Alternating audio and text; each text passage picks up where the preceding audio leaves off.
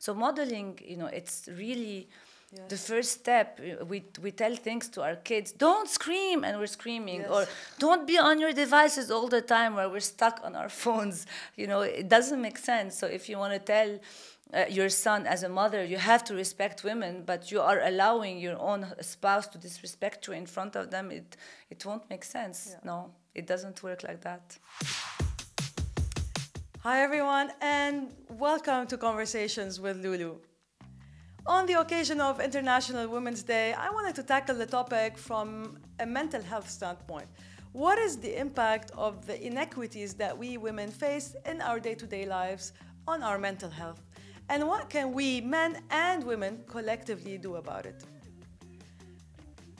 I have a lot of respect and admiration for my guest, Carine el Khazen Hadati. She is a clinical psychologist, and she currently leads the psychology services at the American Center for Psychiatry and Neurology in Dubai. Carine is an expert in eating and weight disorders and has created a CBT-E Center of Excellence in Dubai. She has been practicing for 2 decades. This is going to be very exciting. Let's tune in. Welcome to the show, Carine.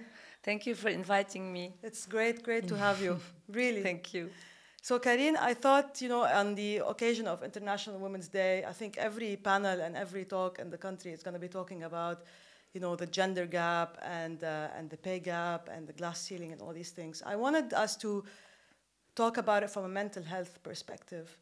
And also maybe address some of the root causes of this, which is how do we raise young, I don't want to say strong, because we don't necessarily have to be strong, but maybe resilient, content.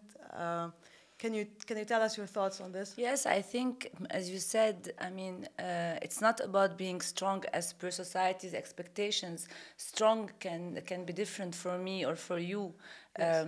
The understanding of what strong is.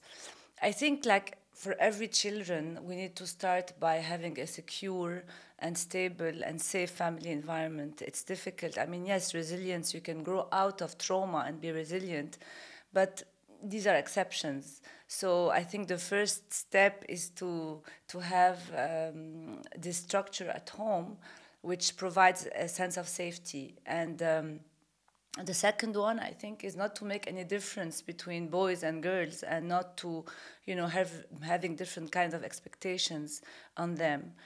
And something that I've been thinking about lately about this question, because of our society's expectations, yes, we tend to put girls in boxes.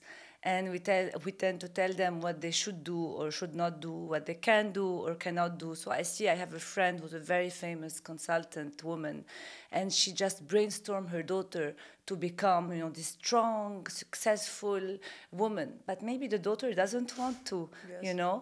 So, and it's the same at home. I've started by doing that with my 2 daughters.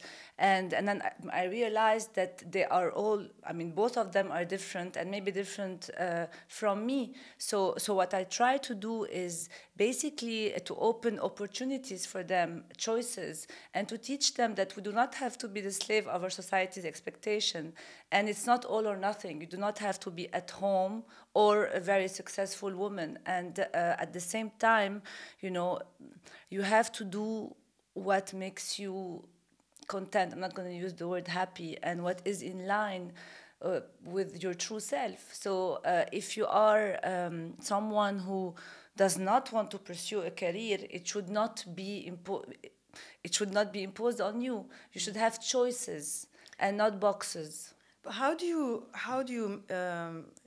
I think there's a fine line between, okay, follow your true passions, tell me what you are interested in as a girl, and also guiding, so where does the line begin or end when it comes to guiding your kids to maybe go in the right direction? Because I think when you're young, it's very difficult for you to know what you want to be and what you're passionate about, etc.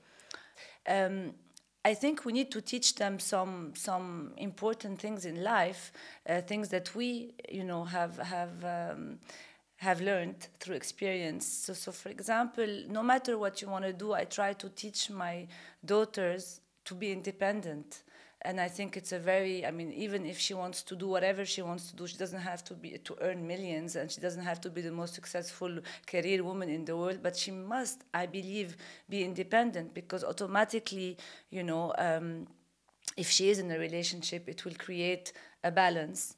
And you know, she needs to earn her living, you know, where we are not there for her forever. I mean, we are there for her forever, but not financially.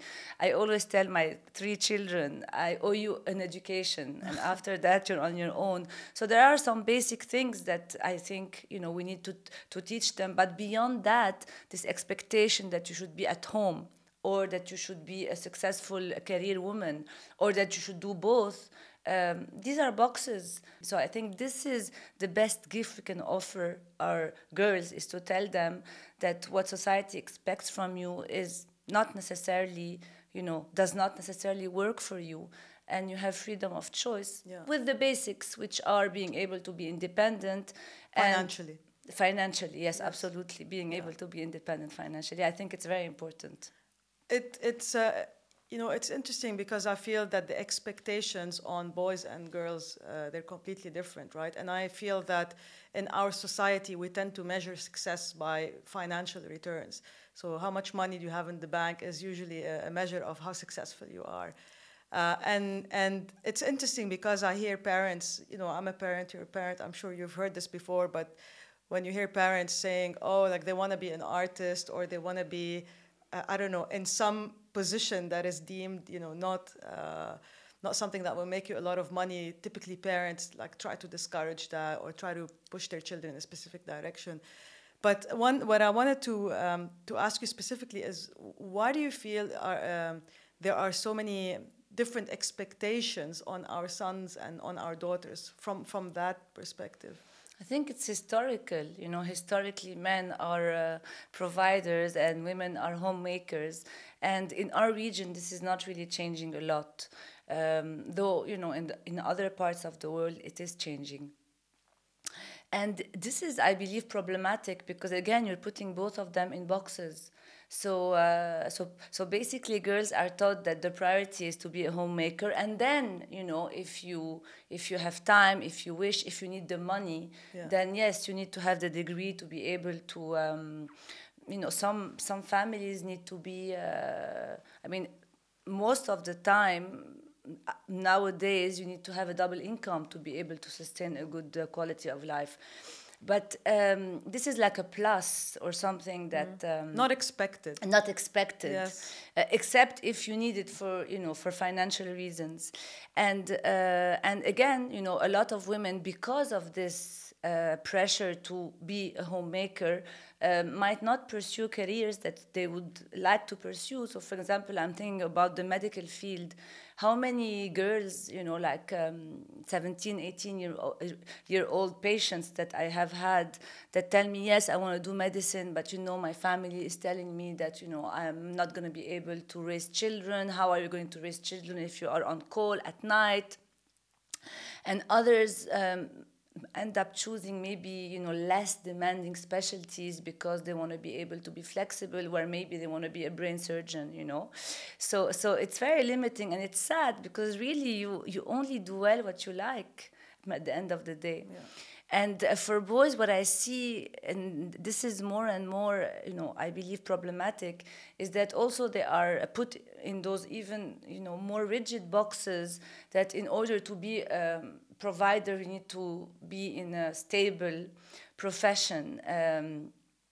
So first, you know, boys are not really expected to express any emotions. Boys don't cry, so they are a bit disconnected from their sensitivity, you know, so their creativity. So because of that, and because of those expectations that you should follow a career that is going to, you know, make you earn money, or that is stable and safe, they might not pursue other professions that are deemed less masculine. For example, being a fashion designer or doing performing arts. So I think it's a lose-lose for both sexes, for both genders. Those expectations. Yes, those very rigid expectations. And I see it, later on when these children become adults and become my patients, and all of them, regret or really resent their parents because they've been doing things that they don't really enjoy because this is what they've been told to do, and then they are at this crossroads and they have responsibilities, they have children. Can they now, pursue their dreams? It's complicated.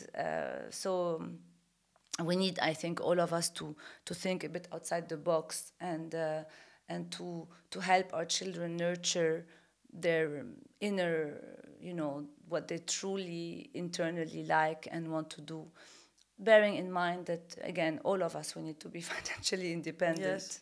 Are there, apart from the career topic, do you see also other differences when we raise boys and girls in terms of expectations? Maybe not on the career front. I mean, yes, boys are expected to be strong and not to display any emotions, and boys don't cry, and it's okay for girls to be emotional. Where in reality, some girls are not emotional, and some boys are extremely sensitive and extremely emotional. So this leads to repression. They get bullied for that, probably. Sorry? They get bullied for that, probably. They get bullied, and also, it creates a lot of mental health problems, because when you're not allowed or you don't have the space to express your emotions, you are going to repress it, and it's going to have to come up one way or the other. So I think this is a big problem as well. These expectations as to how to be emotionally. And I think, as building on that, as boys become men, and we see some of these problems perpetuating in the workplace and also in life. So you have a lot of men that don't necessarily respect women. Women are judged on many things, not only on their capability, but how they look and how good of mothers they are and other criteria. So are there things that we need to tell men or teach men as they're growing up? Boys, yes. How, that will eventually, as they get older, become more respectful of women, just for, not because of their gender, but just be respectful in general. Definitely, I think, again, in a household where you have girls and boys, the expectations should be the same, or the opportunities should be the same. You don't send your son to the US because he's a boy, and then the girls have to go to a neighboring university, though she has the potential to, and she would like to go to an Ivy League, for example, and she could, but no, we have this amount of money, which I can understand, and the priority is for it to go to the boy. Or other scenarios, like sometimes I'm shocked, I'm at my friend's house, and then the sister is expected to cater to the brother, bring him this, you're upstairs, please, can you get his laptop down? Why? Let him go up and get his laptop. Why are women supposed to serve men? It starts there. And I think another important part is, how fathers are with their spouses. So how fathers are with mothers. If you have a father that, looks down at women, it's going to be there, even if he doesn't express it, though most of the time they do express it. That's the message, that women are inferior to men and they need to be treated differently. And if a mother is kind of submissive and accepting of being treated that way and not modeling strong boundaries, it also sends the message to her son and her daughters that it's okay, that women deserve to be like that and are not allowed to express emotions or to set boundaries. So modeling, it's really the first step. We tell things to our kids: don't scream, and we're screaming, or don't be on your devices all the time, where we're stuck on our phones.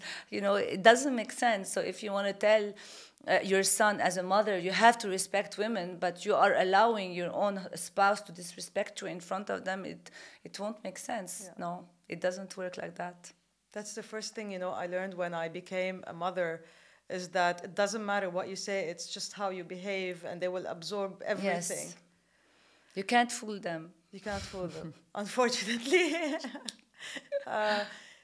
Carine, you're an expert on eating disorders, and I think particularly for women, it's a very, very big issue and topic, because again, women, I think, are judged more unfairly when it comes to how they look versus men. The expectations are that you should look a certain way.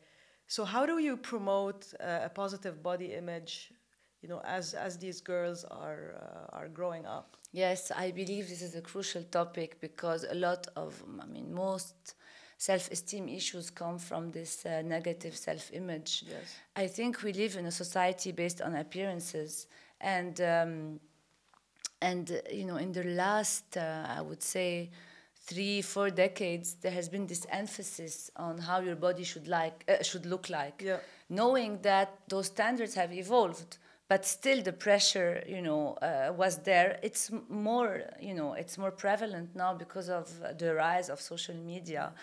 I think the key point is really not associating the way your body looks to your value or worth. This is the main problem that we see when we treat people with disordered eating or eating disorders who suffer from body image. It's as if they cannot control their bodies and make it look as they're expected to look, they are unworthy. Unworthy of love, unworthy of everything. And this is a message that comes from home, like families who, mothers, fathers who value their own, not physical appearance, but how their bodies look and put an emphasis on it, So commenting on our own bodies as parents, commenting on our children's body, putting them on diets, always praising those who are thin and that look like society is asking them to look, and shaming those who are in bigger bodies or different bodies. This sends the message that if you're not in this type of body, something is wrong with you. Mm-hmm. And this is why you engage in this really a terrible pursuit of wanting to change your body in order to be loved by your parents. It starts there and accepted and valued. And then, of course, later on, the reality is that people in larger bodies suffer from microaggression. There is a lot of weight stigma in our society. So you can understand that they would want to shield themselves from that and really try to reduce the body weight as much as possible in order to fit in and to protect themselves. However, the problem is not the individual, it's our society. And those pursuits often lead to more weight gain or developing an eating disorder. So it starts at home, of course. So my advice to every parent is to never comment on your own body, on what you eat, not to attach moral value on the things we eat. So we are not what we eat. It's not because I have a burger that I'm a bad person, or I lack self-control, or I'm weak or greedy. And it's not because I eat fruits and veggies and clean food that I'm a better person and I have self-control. It has nothing to do. On the contrary, the healthiest people I know in terms of nutrition are people who suffer from anorexia nervosa, who are the unhealthiest of them all. And there's this myth that if you are in a larger body, you are unhealthy. Though we know, and so many studies have debunked that myth, your health has nothing to do with your BMI. Of course, I'm not talking about extremes. What it has to do with is basically how active you are, no matter your body weight.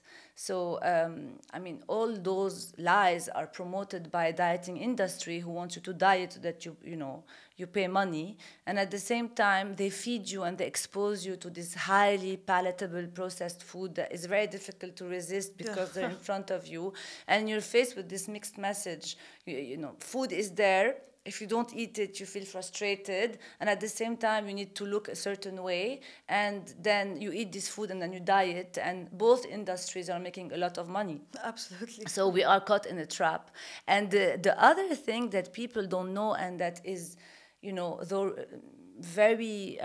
more and more spoken about, is that there's something called a genetic set weight. So we are all born with a body type and shape and a number of fat cells and the disposition of those fat cells, and we have little control on it. So really those, pursuits of changing my body and looking at a different way, you can't really do that. you have to really dedicate your life to eating a certain way and counting your macros and going to the gym like 5 hours a day if you want to modify your body shape. Otherwise, even if you lose weight, your body is going to look the same, just smaller. And this is something that, you know, most of my patients who suffer from eating disorders don't know. Like, they have this light bulb moment. You know. So yes, I believe we are victims of both industries, and at home it's important to liberate children from such lies, and also to teach them to value themselves based on other things. So your values, your own values, your qualities, the type of person you are, and what you do in life versus how your body looks. And as you said, the research is out there, the information is out there. So all we need to do as parents is to look it up and try to educate ourselves, right, about the best way to do this. Yes, and for example, a very basic fact which you can find everywhere is that dieting doesn't work. So people who diet regain, 95% of dieters regain the lost weight or more within 1 to 5 years. And if you don't develop that's if you don't develop an eating disorder in the meantime. So if you have a child with overweight, number one, understand that genetically this child might be in a bigger body, and it's okay, because we all come in different body shapes and sizes, and our society tells us we need to look a specific way. We are the slaves of our society at the end of the day. And two, the best way to get your child to be even more overweight is to put him on a diet. And I'm not going to even go into the terrible, damage that it's going to cause his mental health if he doesn't develop an eating disorder. So really, as a mother, as parents, you can control what your child eats without talking about it. You don't have to feed your child fast food every day.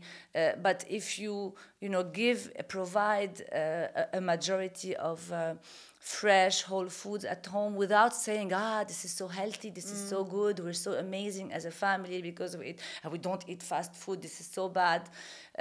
But you are controlling, you are providing this food, you're not commenting, there's no value, good or bad value. And then you are, providing also fun food, but in a controlled way.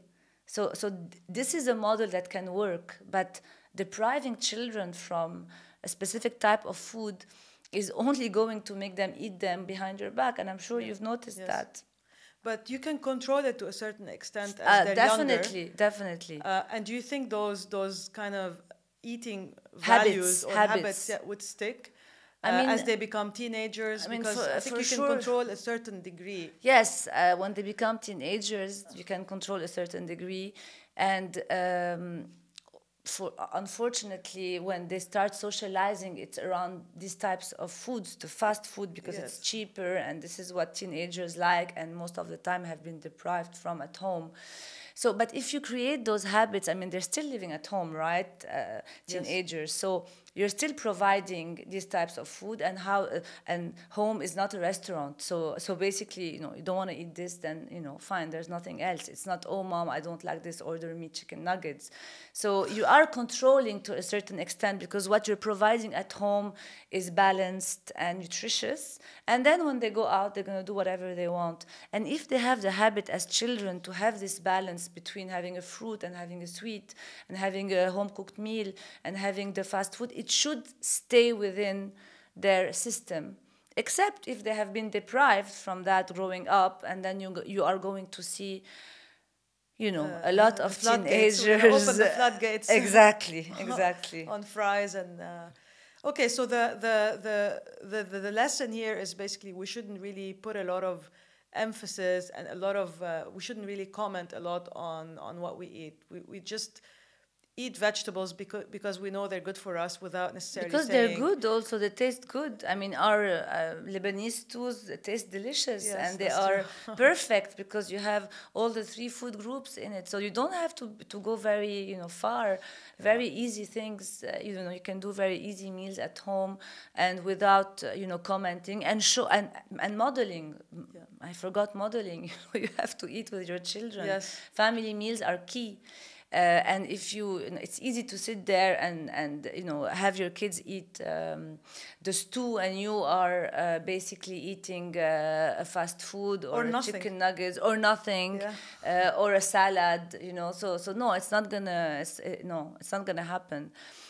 And interestingly, also, I found, even though men suffer from eating disorders for sure, but the proportion is much lower than women, but the expectation on what children eat is also different depending on the gender. Okay. So you will have, girls who will be, put on a more strict diet routine than her brother, because really, her looks are really part of what defines her. But I've seen little girls eat a burger without the bread, basically.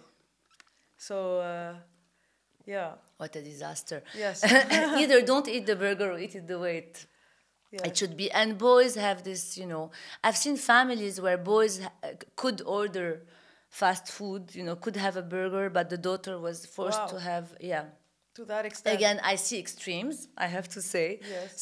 So going back to the expectations on different genders. Okay, and the weight is basically very much related to self-esteem, because we are taught to the body shape and weight both, because it's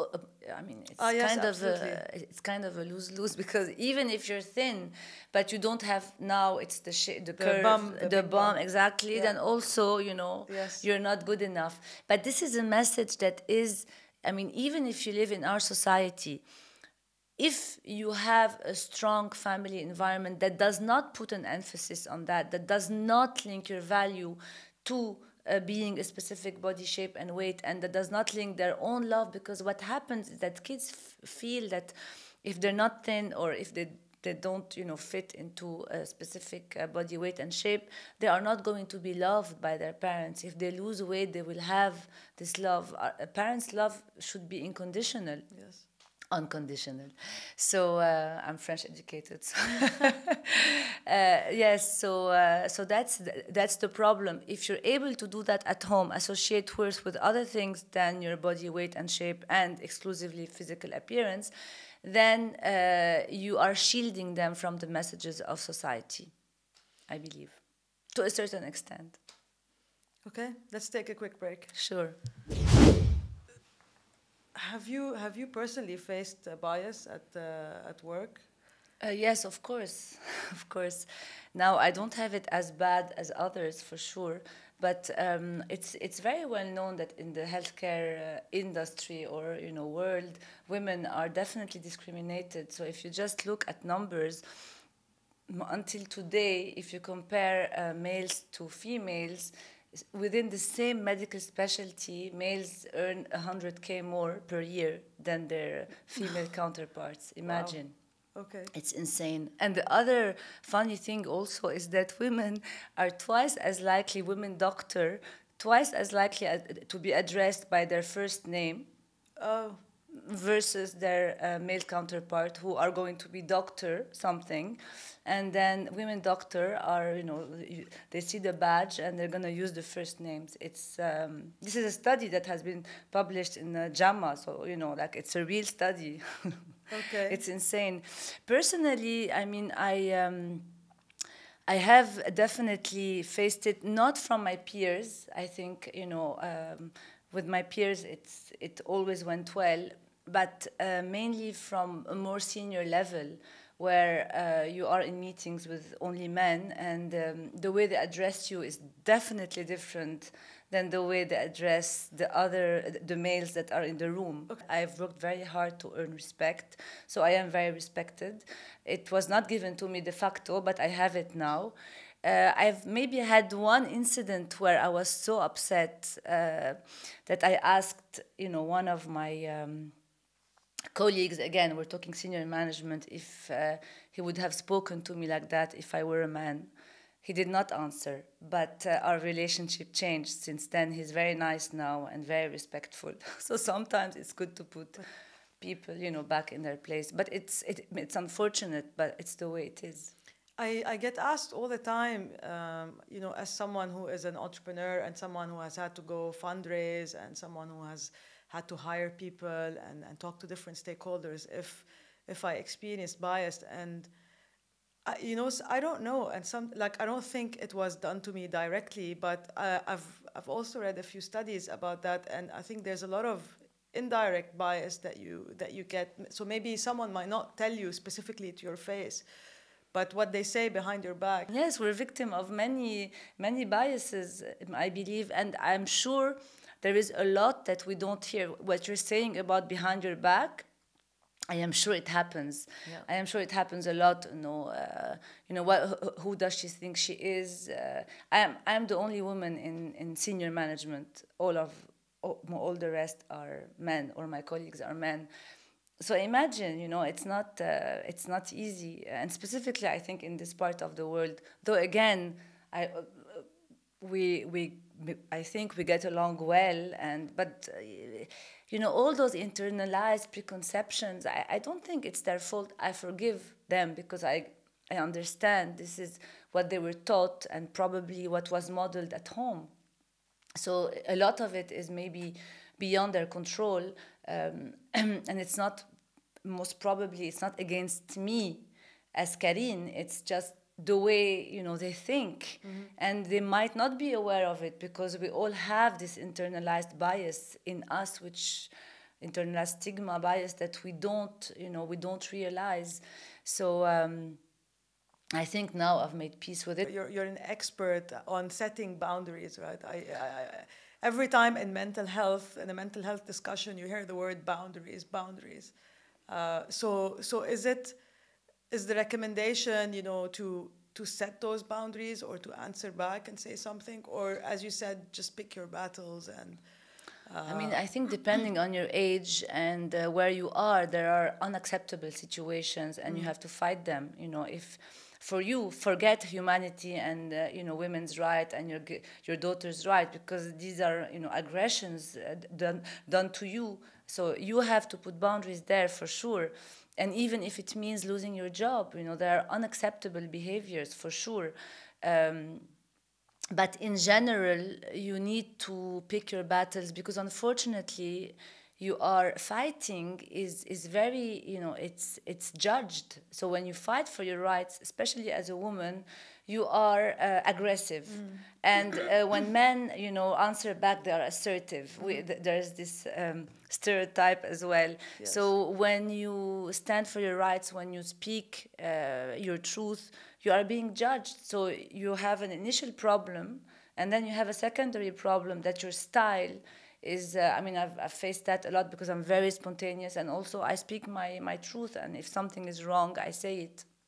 And I've always had the advice, you have to be more politically correct. And, and it makes me think, do I want to, work in a big corporation, or do I prefer to be on my own? So these incidents make you think about, are you going to fight or are you going to move on? Is this for you or not?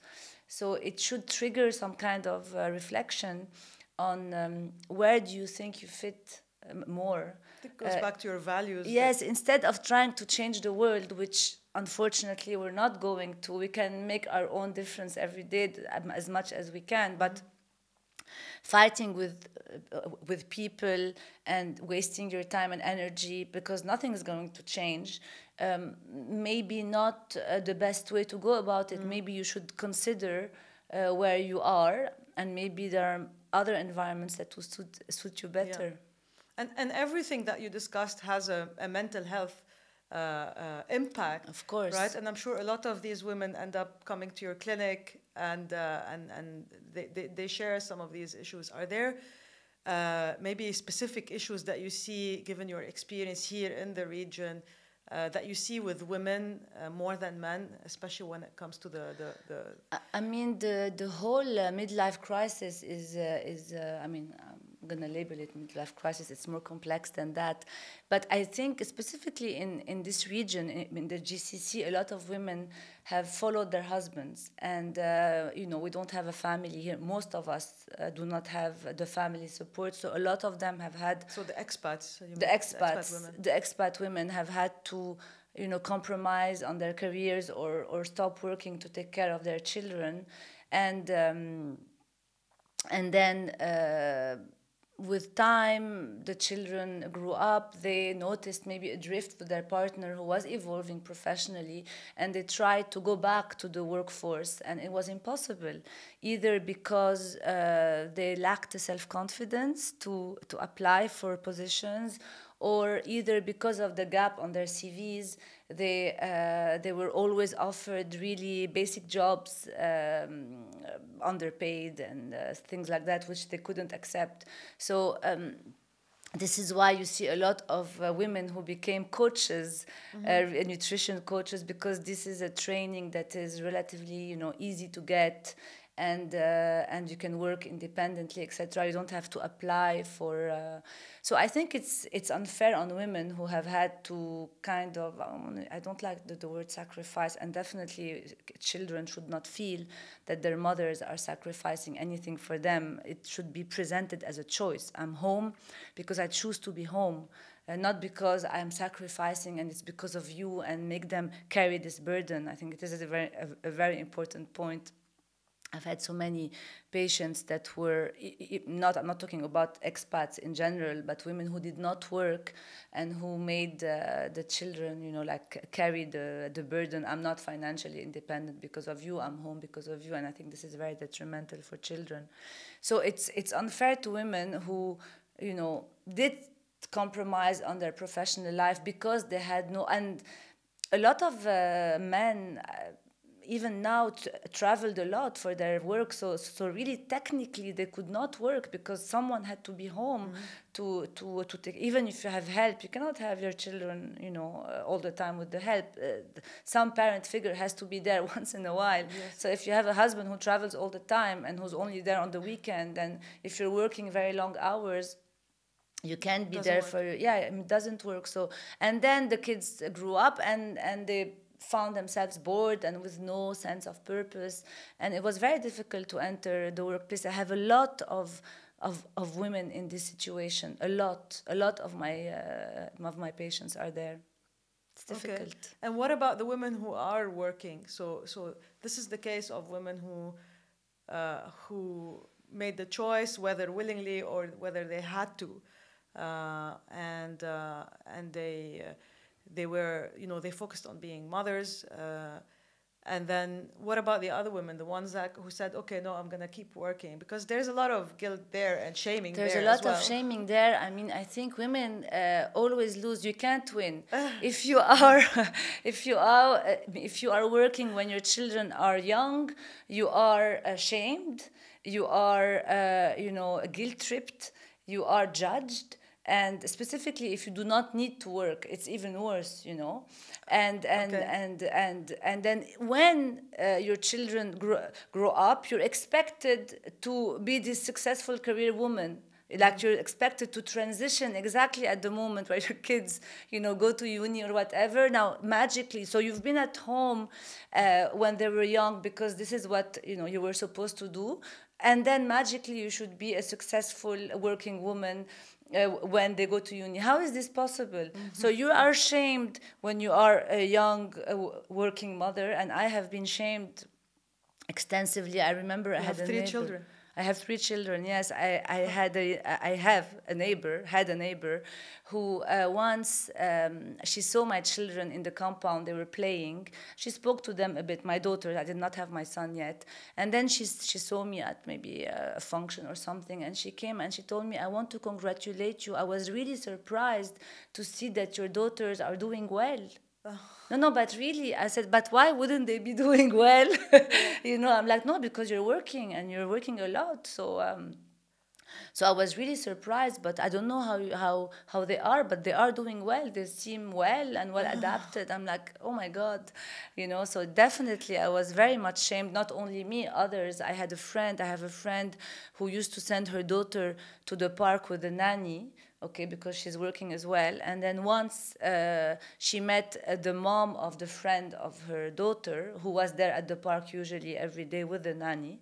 And when she met her, she told her, oh, X, the little girl, has a mother.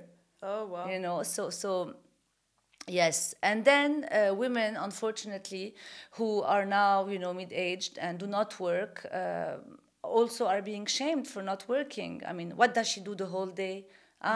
She goes and has coffees and does her nails, and man does her hair. I mean, it's unfair both ways. Yeah. It's really, you can't win. But the judgment is always also coming from other women. You're so right. Yes, mostly from other women.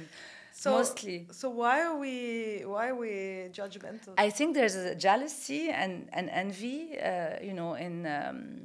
in some cases, low self-esteem, wanting to feel that you did the right choice, though you feel, internally that maybe, it was a mistake not to work when you had children, for some of them. And I think we have a lot of internalized stigma. We have a lot of internalized bias. So we all judge. We live in a society that is based on judgment, and we judge based on what we have been taught is right or wrong. This is why I say the biggest gift you can make to your children is to let them think for themselves and not to impose your own opinions on what's right and wrong on them. Let them figure it out. So we have this internal bias, and we judge accordingly. And there's this idea that, women with young children should dedicate their lives to just raising those kids if they can financially afford it. And then, later on, they should be busy, because otherwise, what are they going to do? They're going to shop and, spend time and spend the husband's money. So these internalized biases, I think self-awareness is very important when you, I judge, I'm definitely far from being perfect, and I catch myself, sometimes, specifically my father's, internalized in me, and he did have, strong opinions, and sometimes I catch myself and I tell him, get out of my body, get out of my body. So yes, you have to. I have been to therapy extensively. I believe any mental health professional should, and definitely more aware of my yes. But I definitely catch myself judging, and then I take a step back. And sometimes I also am envious. When I was young and working and exhausted, because I used to do nights, and because I was working, I felt guilty for not spending enough time with my children, my young children. So I wanted to do more. So I used to do nights, and then wake up in the morning and take to nursery, and then go work, and then come back and make sure, and then the breastfeeding in between. I was exhausted, and I did catch myself being a bit envious of those other women who had, I had help, of course, throughout, but who, had the luxury to sleep in the morning after, let's say, they have decided to be up with their kids at night. They could sleep in the morning, they could take it easy, they could go to the gym as frequently as they wanted. I did catch myself judging and saying, but they don't, they don't work. And I did. But then, different journeys, different paths, and we need to respect each other's choices. It's a choice. Let's talk about how they called me from school now. Yes, absolutely. Going back to expectations, right? And how unfair they are. So you just got a call from your daughter's school. She's not feeling well. Exactly. And you're the one that gets the call. Always. Though, both our numbers are listed as primary numbers, but never in the history of my children going to nursery or school was my husband called first. Never. Never. It's just, till now, I was like, why are they calling me? Okay, my husband is away, so thank God they called me. But they always call him if I don't answer, because I'm in sessions the whole time. So I barely answer my phone. Actually, I only answer when I don't know the number, because it's a 04, because I'm thinking it must be the school. Otherwise, I never answer. People have to reach me via WhatsApp if they want to. So never, never, never have I not been called the first one. Always they call me 3-4 times, and then in desperation they call my husband. Yeah. It's so. I'm even the WhatsApp groups. All the WhatsApp groups are all mothers groups. All the WhatsApp groups are all mothers groups, and if I ever dare to suggest it to my husband, he's like, are you insane? Yeah. So these are all, I work a lot, so I definitely work at least as much as him. Why would I be the one receiving the call? And why would I be the one expected to go to birthday parties? And why would I be the one expected to go at school when they have their STEAM. I mean, I love to do that, but it should. If I don't go, I should not be shamed because I'm not going. Yes. You know what I mean. I can also, sometimes my husband can go, and sometimes I can go, or sometimes we can both of us go. But there's this expectation that it's the mom which is responsible for those kind of things. Plus, you're supposed to look good. So you're supposed to find time to go to the hairdresser and do your nails, and because not for people but for yourself, it feels good. It feels good. It's self-care more than anything else. And go to the gym a bit. And then you're supposed to work harder than your male counterparts, because we know to earn maybe as much exactly. Or that it's a very sad truth that we women need to work harder and more in terms of time to have the same salary as our male counterparts, and to earn the same respect if we ever do, and be there on those things, logistic for your kids. Yes. How can we do that? I mean, you have to be superwoman. I don't know how, actually, and that's the point that I wanted to say, and I lost my train of thought earlier, is that girls start off. We start off on equal footings, right, when we're born, and actually when we're born only. and actually, girls, there's a lot of things where girls do better than boys. Like, for example, on certain tests in school, etc. And now you have more girls going into university as well. So everything, goes, of course, other than what you talked about and how things happen at home and the messages that you're getting at home and the modeling that you're seeing at home. But we start off well, and then all of a sudden we become dependent on men. Like I feel like when somebody gets married, all of a sudden is, someone should take care of me. There's this person who's gonna take care of me for the rest of my life, or until I marry someone else. And I think I picked up on that because you said we are not victims. And I feel that sometimes we act like victims. Like, sometimes the responsibility is also on us. Yes, and I think maybe I don't want to, come across as, I think my message maybe was not clear. We are all dependent to a certain extent. We are emotional beings. So it's not, you have to be independent as you have to be a robot and No. And so, of course, I'm dependent on my husband. I may not be financially dependent. But he's also dependent on you. But he's dependent on me as well, absolutely. Yeah. We're dependent on each other emotionally. We're dependent on each other even more maybe than if we were living in our home countries, because we have only each other, kind of. I'm dependent on him with the children, and he's dependent on me for the children as well. So this is all normal. But I guess, you can fight for what you want also. If you want to be independent financially, if you really want to, you can. It's not, you're not doomed because of your gender. I think this is an important point. But being dependent is nice. It's also nice to be able to rely on someone and not be on your own facing the world. The world is tough, full of adversity. This is why I believe loneliness is a big problem. Anyhow, it's a big pandemic, loneliness. We as human beings, we are biologically driven to be connected. And families have replaced tribes. So I'm not saying families should be for everyone, but I mean, having at least a community or a partner makes you stronger in the face of adversity. And it's okay, there's no problem there. It doesn't make you a weak person.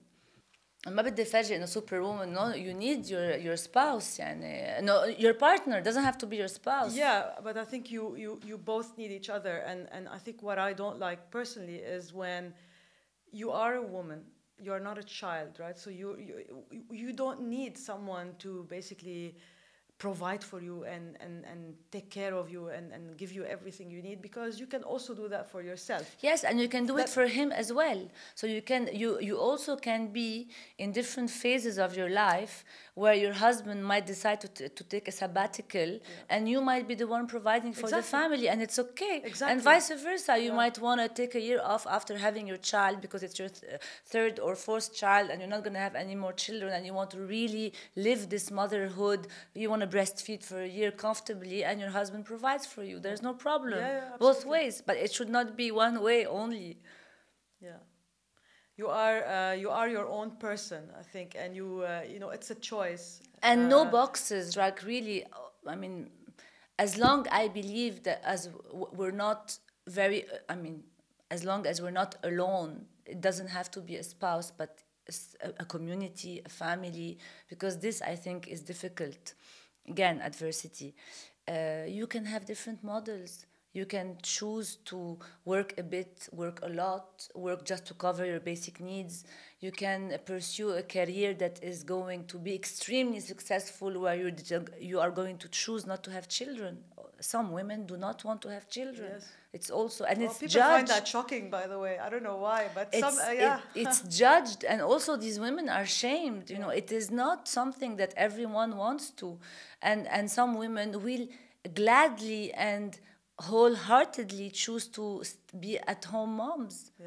And they will be at peace with this decision, and they will be very happy. Yes. You know, if they can afford it financially, great, respect to them. Yes. You know, there's not one model. This is the thing with this whole shift between, you know, we want to be independent and we want to be, you know, the equal of men. Fantastic, but that doesn't put you, you should not put yourself in this box where you have the pressure to have this career. I have two daughters, and they are very different. One of them is an artist, and she wants to pursue, you know, art in Florence and Milan and all of that. And the other one is such a high achiever. She has this career path for her, and I mean, she doesn't know that what she wants to do, but she knows she wants to be very successful and make a lot of money. I mean, I don't know what's going to happen, but they are completely different in their, you know, understanding of what would work for them, and there's no right or wrong. So just to conclude, I think because we're shooting this on the occasion of International Women's Day, and I think this is a fight for everybody, not only for women. I think the men play as big of a role, absolutely, in our lives and our development as much as women, and as parents as well. I think we play a very big role. I spoke twice of my dad, even though it's a Women's Day. But yes, absolutely, I believe fathers have a huge role to play in you know, shaping or motivating their daughters not to be limited. And again, not imposing one model, but not to limit themselves. I think the message that comes from fathers is even maybe greater than the ones that they have from their mothers, because when it comes from a man, then automatically, you know, if a man believes that a woman should be, it's even stronger, I believe. Okay. Any final thoughts or parting thoughts to all the women and the men that are listening to this podcast? I mean, definitely, I haven't figured it all out. I think, again, it's offering your children the freedom of choice and thinking, both of them, men, boys and girls, and trying to give them as many opportunities as we can with the means we have, and let them decide, while, you know, of course, reminding them of basic things of life, you know. And for women who are, you know, maybe struggling in this, you know, midlife crisis kind of thing, you don't have to have it all figured out at 40 or at 50. You know, you still have time. We are a work in progress, and you are going to evolve. And what you wanted at 20 and you're not happy with at 40 is completely normal. You know, we're all always working on ourselves, and be compassionate with yourself. Whatever you've made as a choice when you were 20 was the choice you had to make, probably then, and going back and regretting is not going to help you, because you cannot change the past. What you can change is now and the future. So this is where your energy should be thinking and reflecting on your life now, and where you would like it to move, and how you would like it to move forward, and what you are going to do today to get it to move in that direction, rather than being depressed because of the past. Well, thank you so much, Carine. It was great to have you. Thank you for a lovely conversation. Thank you very much. Thank you so much for tuning into this episode of Conversations with Loulou with my guest, Carine el Khazen Hadati. Don't forget to check out the show's website, conversationswithloulou.com, to see all the other episodes. You can also reach out to me via my website or on all social media platforms at Loulou Khazen. Don't forget to subscribe wherever you listen to or watch your podcast, and give us a rating and a review. It really helps in getting the show discovered. I wish you lots of love, and see you in a few weeks.